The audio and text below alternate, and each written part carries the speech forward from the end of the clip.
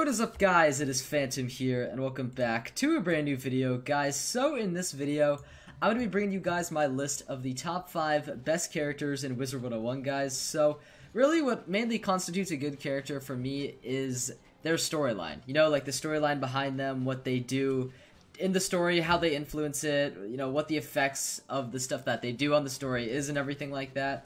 And yeah, really that is kind of what constitutes a good character for me. Like, I don't really care as much about like the appearance of the character or how I feel about them first glance. Really, when you're questing through the game, I feel like a good character like takes their toll on you in a sense that they kind of like grow on you over time and everything. So I don't know, these are the characters that at least met my expectations of what a good character should be. So I don't know, obviously we're all gonna have different opinions, so let me know in the comments down below what your top 5 or top 10 or however many, you know, characters that you like in this game. Just let me know your favorites, guys. I'd really like to hear your thoughts. But without further ado, guys, let's get into number 5. Coming in at number 5, guys, we have Ozzy, aka Ozymandias, King of Kings, guys. Aside from being honestly a really awesome looking character, he has had a pretty awesome character arc in his own right. Okay, I can't get too close to the battle circle there, or else the dialogue will start and then Ozzy will disappear and blah blah blah. I've tried it all before. Weird things happen with the cutscene and everything. But guys, coming in at number 5, we have Ozzy, and honestly, the main thing that really appeals to me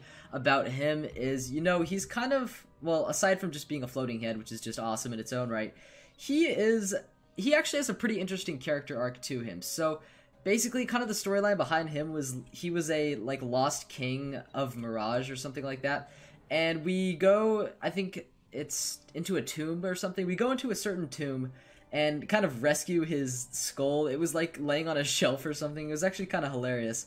But basically, he goes from being kind of a nothing, like a forgotten king with no real significance whatsoever, to eventually, you know, we get that gem for him. He becomes like a bit more sentient, and eventually he comes into this, obviously we get to the North Gate here, and he teams up with us, because we obviously rescue him, we build a lasting alliance with him and everything.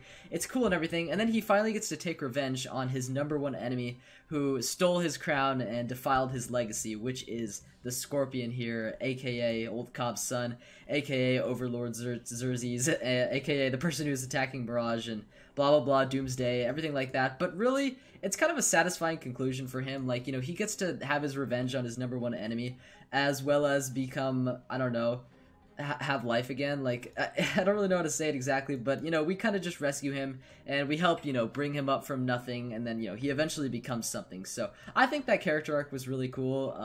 I wish, you know, we'd kind of get to see what he would look like before becoming a skeleton and being left in that tomb for all those years. But, you know, it's cool what we got to do with him and everything, and I think he's a really awesome character with a really nice and satisfying character arc, guys. So anyways, that's all I got to say about King Ozzy.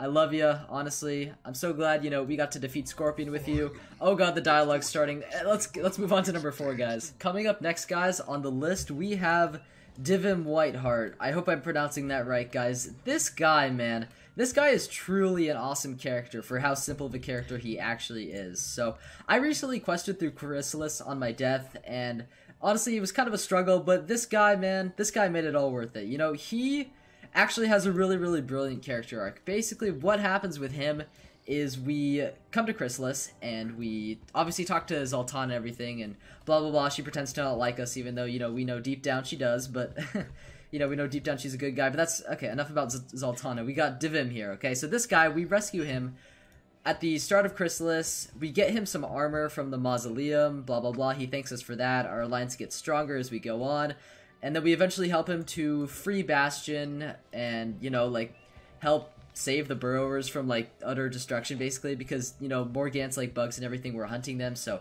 we save his people, and in return he helps us kind of get to Morgant and everything. So obviously, you know, aside from being a huge help with us, he actually had one of the more interesting character arcs in this game. You know, he kind of goes from, sort of similar to Ozzy's storyline, kind of. He kind of goes from, like, nothing and having nothing and being, like, a prisoner of war to, you know, becoming, like, in alliance with us, which is, you know, obviously one of the best choices he's ever made. But basically builds a very, you know, lasting alliance and friendship. Oh, that zoom is, yeah, that zoom is very flattering. So his relationship with us is similar to Ozzy's in the fact that, you know, we do build a pretty strong connection, as well as we aid each other, you know, for our own goals, which I guess kind of coexist with each other. But what's really interesting is there's a certain cutscene with Devim where he almost fucking dies. Like, there's like this amazing cutscene like in the tower, I think in Mooncliffs or something, where he goes to like grab something from like the top of a tower that we just defeated a boss in. I don't remember the specifics exactly, but he goes in and the broodmother like swoops through the window, or like swoops in from somewhere. I don't even fucking remember, but he swoops in and like just pincers this guy and just throws him out the window. It's just kind of the most like, I don't know, man. It's like kind of gruesome, honestly, and it made me really feel bad for him. And when a character can actually make you like feel, okay, I can't deal with these zooms anymore, but you know, when a character actually makes you like feel for them and everything, you can tell like they definitely just had a profound impact, not only on you but the game itself, because you know, obviously they're relating to the game and everything. Devim, you, sir, have a brilliant character arc. Seriously, your character arc, it's so good.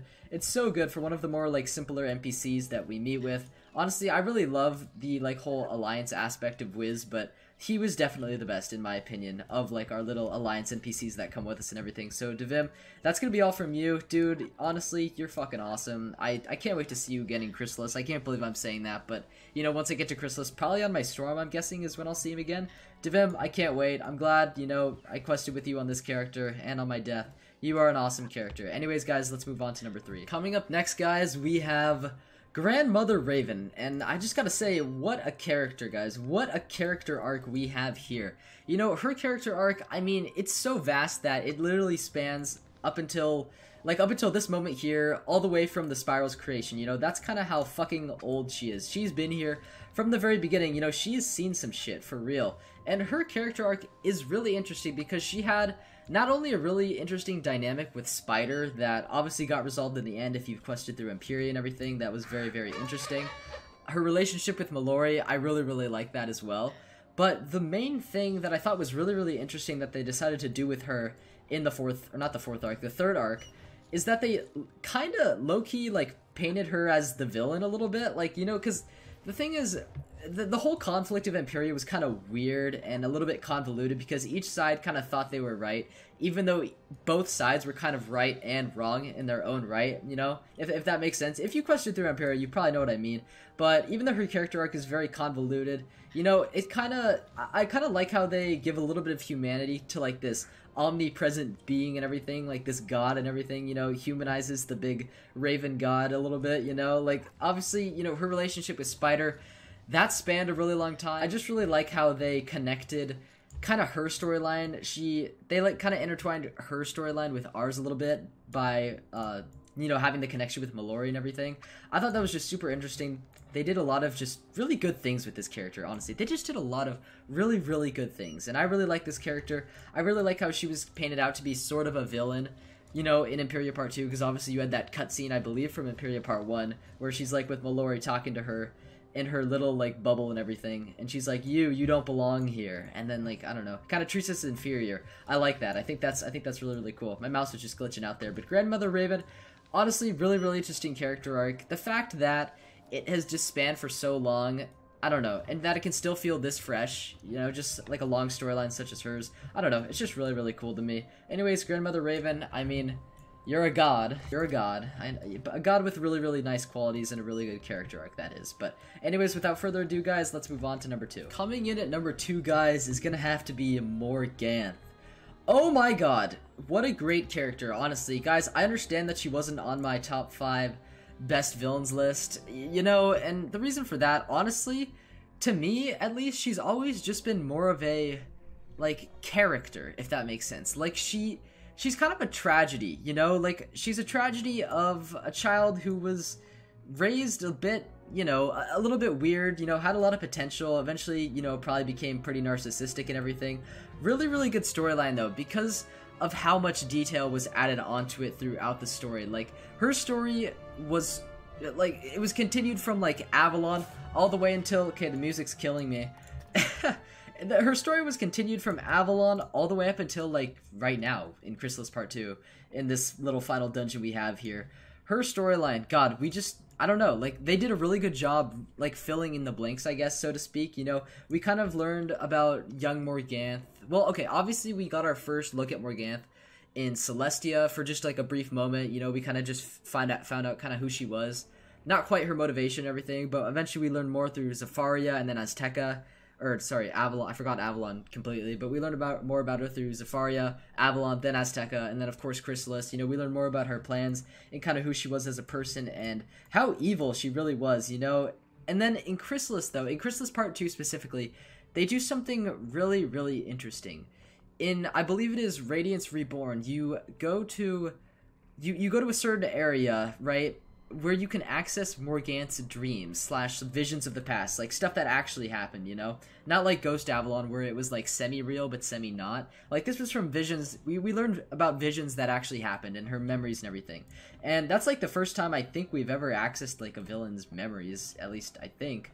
I might be wrong about that, but we just, I don't know guys, there's just so much like meat to her story and everything, and that dream, like, that dream quest line was just one of my favorites in the entire game. You know, we learned more about what happened to her in Ravenwood, how she was expelled, how she eventually joined up and allied with the spiders to eventually become the Spider Queen and, like, get her magic back and everything, and kind of become, like, the evil, I don't know, sociopathic queen she is today, you know? We just learned a lot about her. Her storyline's really, really full. Definitely one of the fullest storylines in the entire game, and, like, yes, she's a villain, but the kind of questline brings out a little bit more of an innocent side to her, you know, when you learn about her in her younger years and everything, and how, you know, she was a rebellious child, but I feel like it just wasn't entirely her fault. I don't know, her upbringing was a bit weird, and how she was treated because she was more powerful than probably all the other students. I don't know, the whole dynamic of her story is really, really interesting to me, and it's, I wouldn't say relatable, but definitely one of the most relatable villain stories, in my opinion, that we've ever had here. So, amazing character arc, Morganth. You've done an amazing job, honestly, just being who you are, if that makes sense. Just, I don't, you got a great storyline. You really got a great storyline, guys. But anyways, there is one with a greater storyline, just in my opinion, obviously. It's all my opinion. Let me know your opinions, by the way. I know I've already said that, but, you know, I love reading your comments and everything. So, anyways, without further ado, guys, with that being said, let's move on to number 1. Wow, Phantom, have you really done Malister's Dungeon twice in the past week just for video's sake? Guys, just shut up.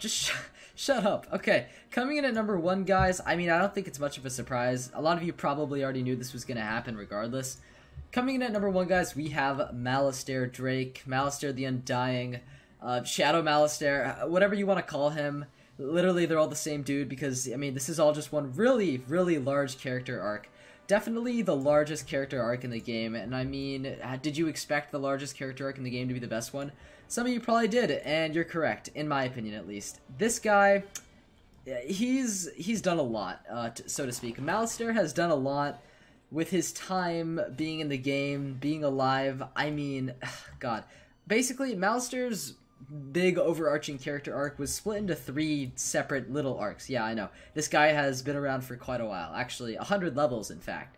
So, the first 50 levels, you know, the first 50 levels that we achieve at least, go hand in hand with his first character arc, which is, like, I'd like to call it the Dragonspire arc, which basically, you know, obviously it all leads up to Dragonspire and him summoning the Dragon Titan because he wants to bring his wife Sylvia back to life because she died from an illness. Obviously, great storylines there. Obviously humanizes the villain a lot, which I obviously love. I mean, I think that contributes to both a really good character and a really good villain, even though I think those are separate sections, which is why there's 2 videos on them. But, okay, the first arc, we have the Dragonspire arc. The second arc, we've got the Azteca arc, I guess you could say. I mean, he only comes back, really, for one world in Azteca, so I don't know. I would call that a separate arc, though, because he's in, like, kind of a different stage of his existence and everything. You know, that was, like, his first transformation into that, like, Aztecan dark-winged angel god and everything. And then you got the third arc, which is the Darkmoor arc, where he fully succumbs to the shadow, or at least we think, until we beat him and free him from his prison of, like, sadness, anger, and everything. Really good character arc. I mean, what can I say? He has so much. He has even more than Morganth, who already had a pretty decently large character arc. Obviously, he's a main villain, so he's going to be treated, you know, to a good character arc usually. I mean, it's just awesome. His character arc, it's amazing that he's managed to stay relevant for 100 levels despite us defeating him 3 separate times and everything, but I don't know, guys. The arc never gets old for me. It's always just so entertaining, really, to see Malistaire go at it and everything. And it's just my personal favorite character arc in the game. Obviously, you know, I'll probably have some people that'll argue like, oh, the Grandfather Spider arc was really good, or the Morganth arc was better than the Malistaire arc. That's fine, guys, but to me, Malistaire will always have the superior character arc, and really that obviously contributes to how good of a villain he is as well, because I did put him as #1 on my villain list. Shh, be quiet, don't tell anyone. But seriously, I mean, hands down, I have to give it to Malistaire, honestly. You know, it might sound repetitive, me just fawning over Malistaire every video, but truly the best villain, the best character in this game, best character arc, seriously. They just did a lot with him, and that's really why he's the best, guys. So, anyways, that's going to be it for this video, guys. I really hope you guys did enjoy. You could leave a like down below if you did enjoy, guys. Road to 2K, or who knows, maybe we've already hit 2K subs once this video goes out. Guys, things have honestly been crazy lately. Thank you all for all your support, honestly, that you've shown me. It really does mean the world, and I'm glad you guys can continue to enjoy these videos. So, hopefully you guys did enjoy this video. I will see you guys in the next one. Make sure to post your opinions in the comments down below, guys. I'll see you guys later. Take care, guys. Enjoy the rest of your day, and peace out.